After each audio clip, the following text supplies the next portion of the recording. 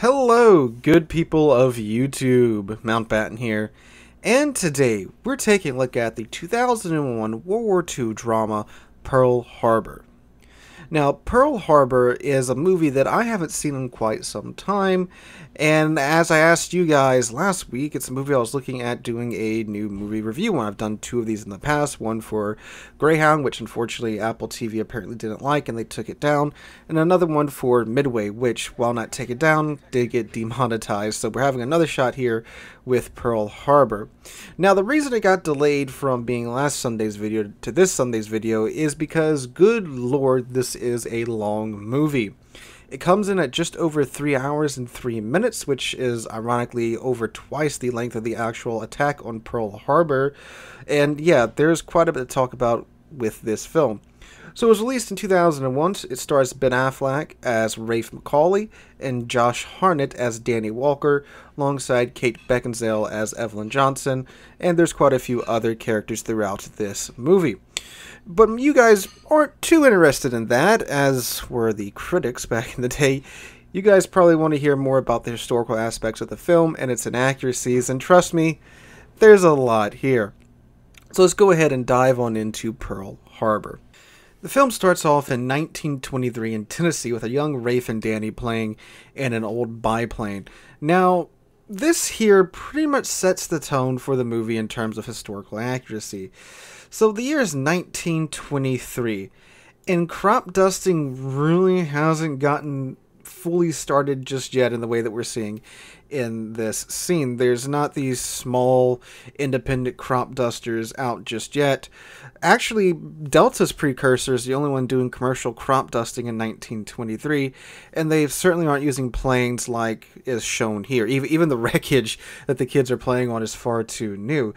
These should be surplus World War I biplanes. The plane that's being flown here, the red one, I don't think that was even produced until the 1930s, late 30s at that. But anyway, so that out the way, basically what we see here is that Danny and Rafe want to be pilots, yada yada yada. But anyway, after that, we see a montage of what's going on in the way. Is that a U.S. tank in France in 1940? Yeah.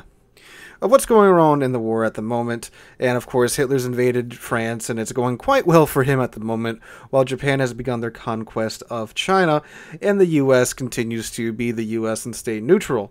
It wasn't always that we were getting involved in places around the world at the drop of a hat. So flash forward, Danny and Rafe are now enlisted in the US Army Air Force and are undergoing training as lieutenants. And what we see here is actually, for this movie, pretty accurate. The P-40s are actual P-40s.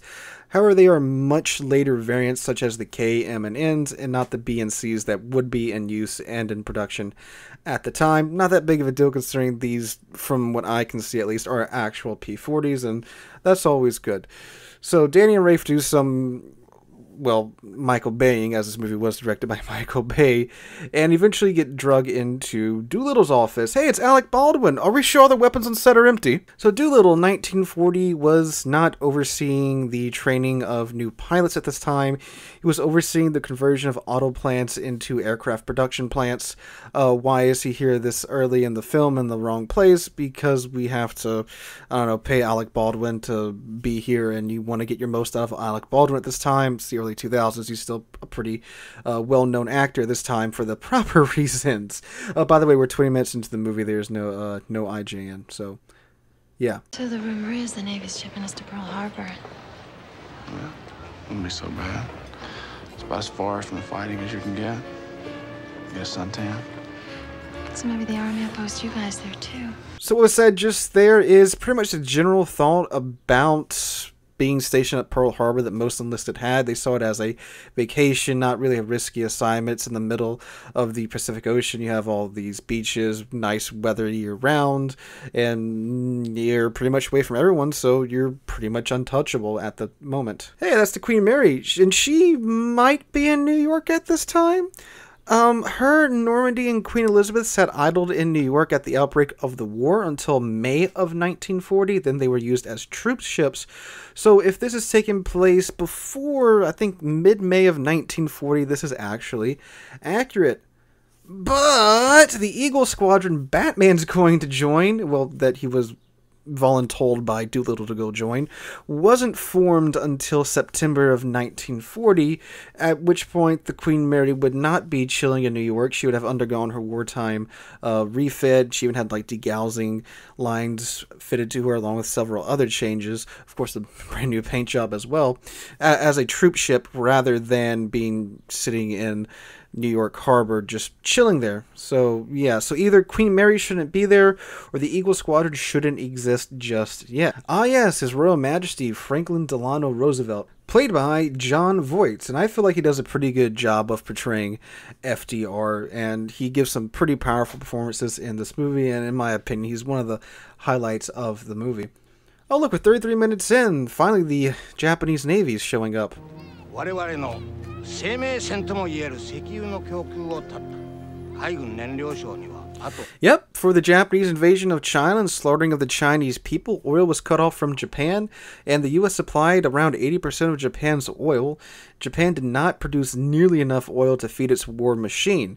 Thus, they had to take action if they wanted to maintain and grow their empire, and the United States was very much well aware of this. The whole point of us cutting off Japan's oil was so they could not pursue these imperial ambitions, and we had a very good idea that it would anger them if we did so.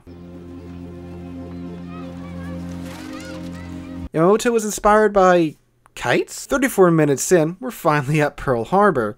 Oh look, it's an Iowa with missiles. Yeah, so this is actually, I'm not sure exactly where they filmed this.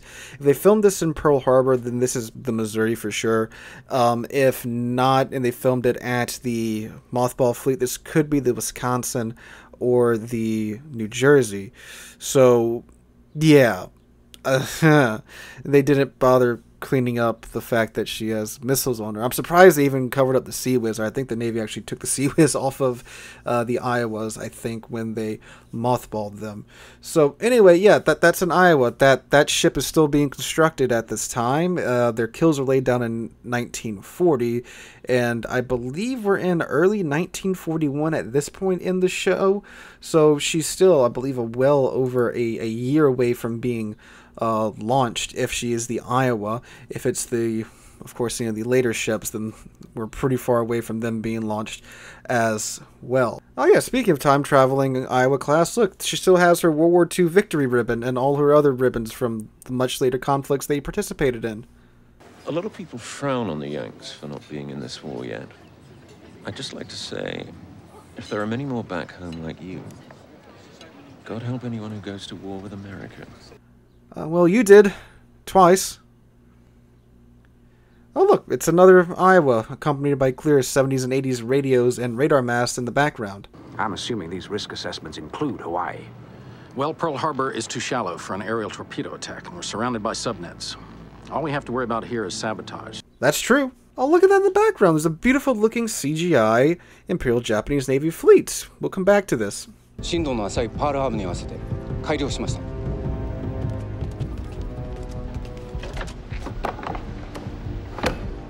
木製の肥料をつけることで水面。 Yep, that's true as well. The harbor in Pearl Harbor was, I believe, around 40 feet deep. So the traditional torpedoes at the time, aerial drop torpedoes, they would drop down to around 120 feet below the surface before coming back up to the surface and being at a depth at which they could strike a ship. So the Japanese came up with this chalk that you put on the back of the propeller that forces the torpedo up at a much, much, much shallower depth than the traditional depth. And it, well, worked, as we all know. There sure is a lot of the Battle of Britain in a movie called Pearl Harbor. Hey, that's literally the Whipple. That is a Knox-class frigate commissioned in 1970, with another Knox behind it, and again in Iowa. I'm not sure if this is supposed to be portraying the Oklahoma or the Arizona at the time. Oh, look, he's got a Hawaii marked $5 bill. That wasn't used until after the attack. So these $5 bills with the Hawaii overprint on them, or, well, there's bills in general with the overprint on them. The idea is that if the islands fell into the hands of the Japanese, the Treasury could just go, okay, all $5 overprint bills are now worthless, and therefore the Japanese couldn't use that as legit currency. Obviously, before the attack, they would have no reason to even do this, but movie is movie. Now, Cuba Gooding Jr. here is portraying Doris Miller, a cook on the Oklahoma that performed a very heroic act later, as we'll see in the attack on Pearl Harbor. And the movie seems to kind of dance around talking about what it's like for African Americans in the 40s in the U.S. military when it's still largely segregated. They waste a lot of opportunities here to shed a light on that situation, telling it as is and showing what he went through and still what he did despite facing all that discrimination and hate. So they really dropped the ball with Doris Miller here, in my opinion. Oh yeah, the Japanese are in this movie. We're 50 minutes in, by the way. This is, I believe, the third time the Japanese have shown up. Oh, Batman died, by the way, apparently. Whole carrier divisions can just disappear. Excuse me? We have 4 what I believe is supposed to be Imperial Japanese Nimitz-class carriers, 4 Imperial Japanese Arleigh Burke guided missile destroyers, 2 Imperial Japanese guided cruisers, the Ticonderogas, 4 Imperial Japanese Oliver Hazard Perrys, and 1 Imperial Japanese Los Angeles nuclear submarine? Okay, this is where I'm going to talk about this movie's decisions with regarding special effects. So, it's 2001, okay? And 7 years before this, we had Jurassic Park, which showed you can use CGI to great effect in filmmaking and have lifelike looking things. And of course, even before that, we had Terminator 2 showing the liquid effects. Even before that, we had The Abyss, which also showed the liquid visual effects of CGI. And CGI has come a long way since it was first being used at this point in history. And this is a movie with a massive budget. At the time, it had a $140 million budget in 2001. In today's money, this would be a budget of $228 million. That's a pretty big budget. So, despite having an absolutely massive budget, they seem to use stock footage of, from what I can tell, at least RIMPAC training exercises, which is those big Pacific exercises where you have the United States and all the Pacific powers get together and do these big naval war games and training exercises and such to portray the Japanese fleet and later in the movie the American fleet. And it's very clear to anyone that's even the slightest military buff or history buff that these ships are way, way, way, way too modern to be even thought of. Like, this is early World War One.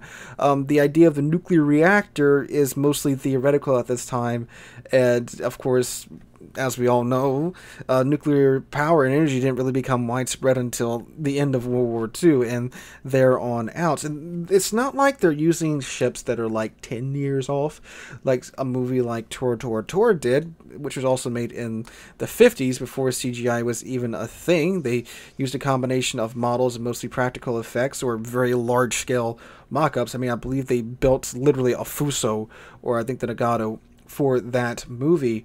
But here, Michael Bay seems to be pretty apt to just use RIMPAC footage, which I find very strange considering this movie's budget. Now, I believe it was him or Jerry Bruckheimer that said that they didn't want to rely too much on CGI. They wanted everything to be practical, that they could do practical, and only did CGI when either it was a shot that really needed it or something that's too dangerous for a stuntman or a stunt pilot to do, which you do see. And even throwing it back to the Battle of Britain scenes, that's CGI, and it still looks good today. I mean, it's well-made CGI, and it looks good. There's some very cool shots, and the planes are accurate, and, of course, the fights aren't entirely accurate, but it looks good. It's the right stuff. So, why, then, in so many shots are you using RIMPAC footage and just U.S. Navy stock footage for shots that you clearly have the models for? We literally saw the IJN fleet in the background earlier, which had the carriers that would strike Pearl Harbor, and I think we even saw some Myokos in the background too earlier. But then for these close-up shots, when you're looking at it, it's all wrong. But I just wanted to rant on that for a moment. I mean, but there's just no excuse for this when, yes, I understand that there's not a lot of IJN ships left floating around. In fact, there's none. But come on, you can't have a Nimitz class, 4 acres of floating steel portray the Kaga. They look nothing alike. But some of the stuff later is really wonky, and we'll get to that here in a minute. Be careful, all right? Ladies, cloud the mind. You know, General Zod is spitting facts here. You haven't talked about the love triangle much because I don't care, you don't care, nor did the critics care. Oh look, they CGI'd the Nimitz out, but left in all the other modern USN ships. What? Why? Why? And look at that! Like, the carriers look good. They're accurate. That's, you know, it's the Kaga, the Akagi, and so forth and so on. But we've left in the other ships, which, by the way, you know, they absolutely just plastered the IJN carriers over the Nimitzes that would be in this formation, so naturally these carriers are way too large. But if you just would have done the rest of the ships properly, this would have looked great. Oh, look, Batman's alive. It was December 8th for the Japanese, but I think what happened here is that for the American audiences, they had the Japanese flip the calendar from the 6th to the 7th, and then for the international audiences, I think it was from the 7th to the 8th. Why are they doing a kamikaze ceremony? Kamikaze attacks weren't until much later in the war when the Japanese were getting desperate. And what you see these guys doing here, putting on the headband and bowing and drinking the sake, this is a kamikaze ceremony that you would do before you would go on a kamikaze attack because it's considered a very honorable thing to do to give your life in defense of the emperor and of Japan. They wouldn't do this. They weren't going after the U.S. Navy with kamikaze attacks. They were going after them with normal air attacks, so this wouldn't be happening. I mean, it looks cool. It's wrong. Looks the CGI Japanese fleet again. Why not reuse it? You have the models. I don't get this. He has the models. Well, the Michael Bay is who I'm talking about here. You have the models, Michael Bay. You have the CGI models. Why not use them? Oh, look, it's the Imperial Japanese Lexington again, and you're taking off from the stern. What? What? Why? And what's really funny is before you saw them taking off, they clearly were taking off from the bow of the carrier because you can see the catapults there at the end. But why are you taking off from the stern? That doesn't make any sense. I guess it kind of looks more like the Japanese carriers because the bow and the flight deck didn't come and meet like the American carriers did. You know, the Lexington has that kind of overhang of the flight deck at the end where you have the stern. I've been to the Lexington. This is Lexington CV-16 in Corpus Christi, Texas, by the way.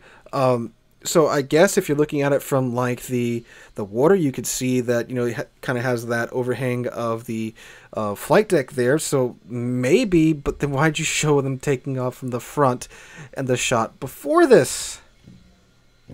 I don't know, guys. It's that this movie doesn't make a lot of sense to me, but yeah, more ships from the 70s and 80s. Oh look. Correct CGI ships. Why weren't you doing this earlier? This is literally the Texas now. Now the Texas was on the other side of the planet away from Pearl Harbor. Like all of the New York class BBs, none of them were present in Pearl Harbor for the attack. But she's at least period accurate for once. Now this also causes me to think, why don't you use her for all those other shots when you had those shots of the deck of the Missouri or Iowa or Wisconsin, whatever Iowa class that was? Why didn't you use the Texas? I mean, the Texas has plenty of places that you can dress up or get different camera angles of to make it look like that, you know, it's a different ship, and she's, you know, more of that World War I or pre-World War I era super dreadnought style battleship with the correct looking superstructure and general aesthetics that also, you know, the ships like the Arizona and Oklahoma had and the Pennsylvania class had. Why not reuse that? Well, give me $140 million. I can make a much better movie than this. Oh my god. The Japanese didn't intentionally target civilians. The main goal of the attack was to knock out the U.S. Navy ships sitting in harbor. You didn't want to waste any munitions attacking civilians because that would do nothing but make America even angrier. So why waste time and fuel and munitions doing that?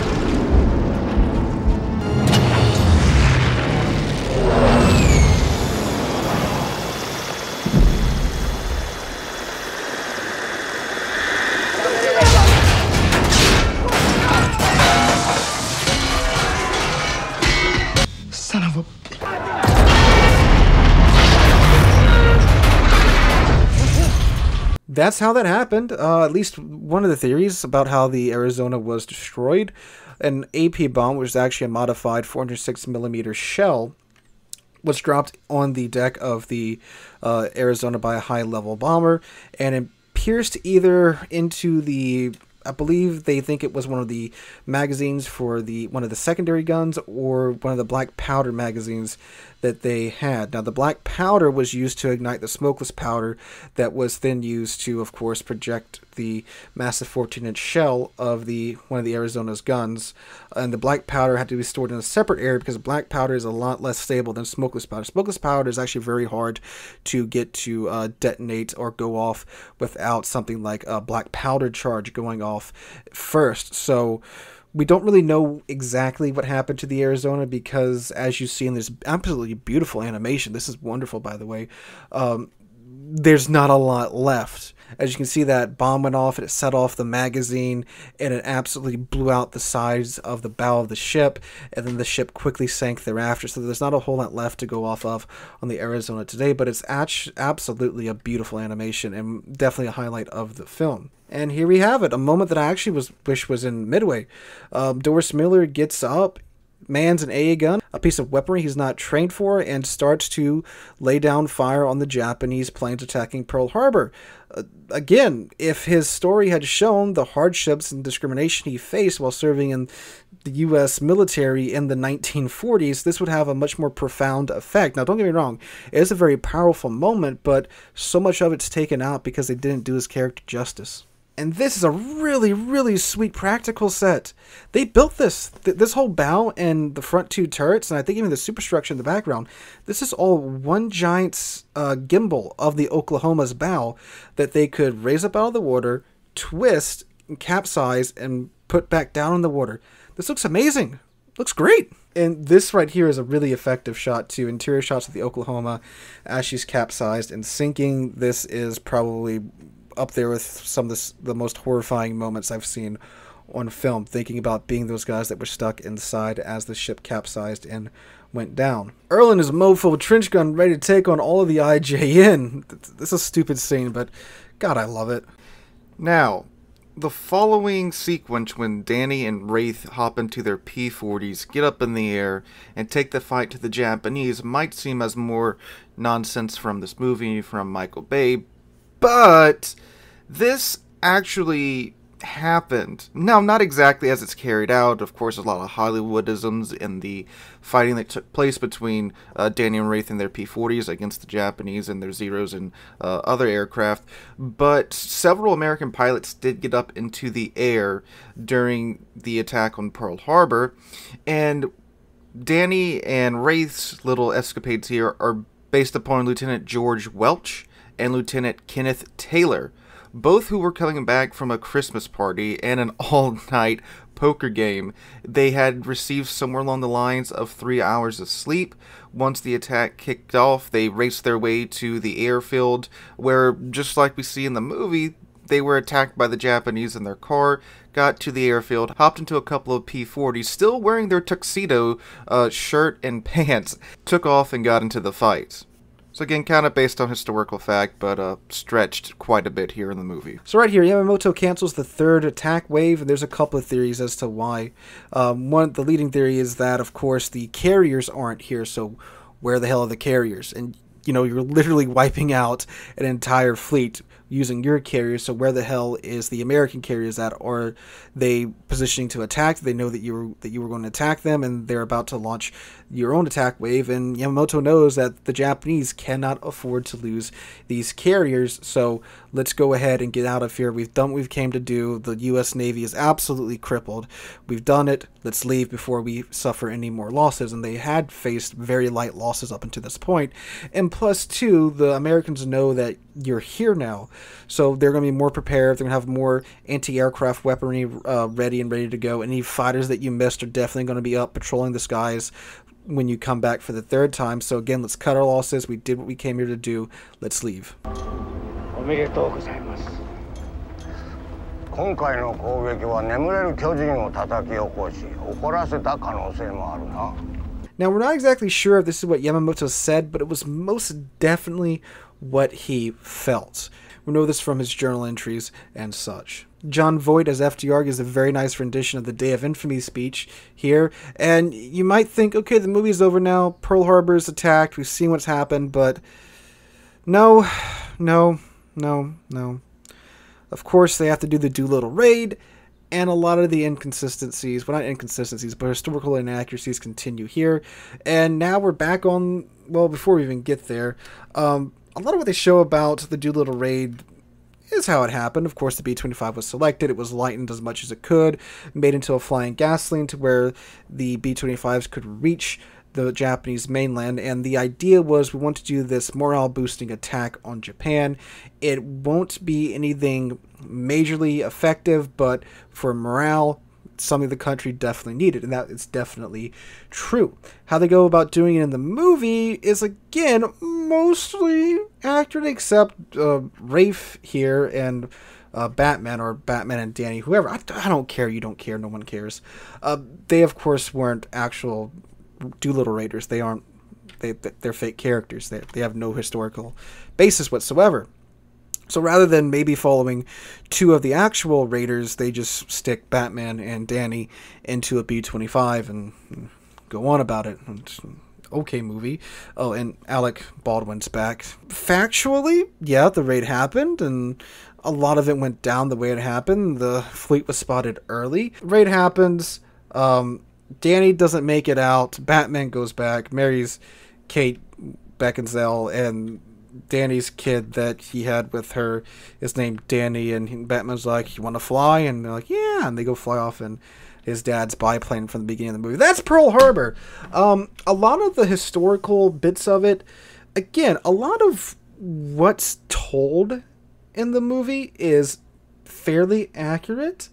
If you want to, like, dissect that stuff, that's mostly how it happened, but a lot was shown on screen. The equipment, the Japanese attacking civilians, Danny and Rafe going on the Doolittle raid, of course, didn't happen.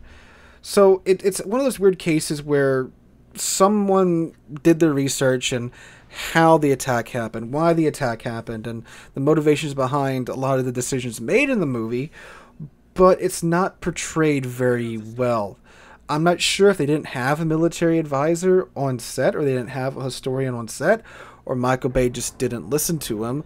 But a lot of this could have been avoided. This could have been made into a pretty darn good movie, even with the 3-hour runtime and, like, I think an hour and 59 minutes of this movie not having anything to do with Pearl Harbor or even the Doolittle raid. It still could have been a pretty good movie with the budget and such, especially if some of that budget was focused on, of course, getting the right shots, getting the right CGI models and such.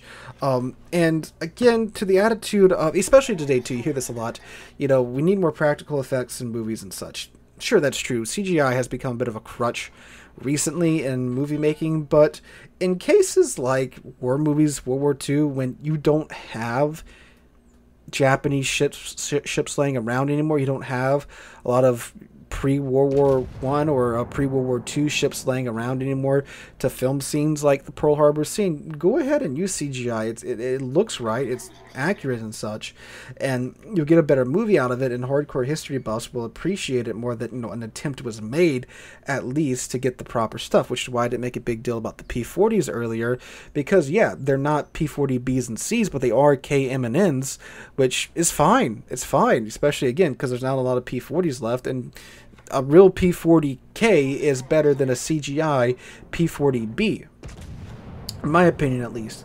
But a real Nimitz-class aircraft carrier is not better than a CGI Kaga for movies.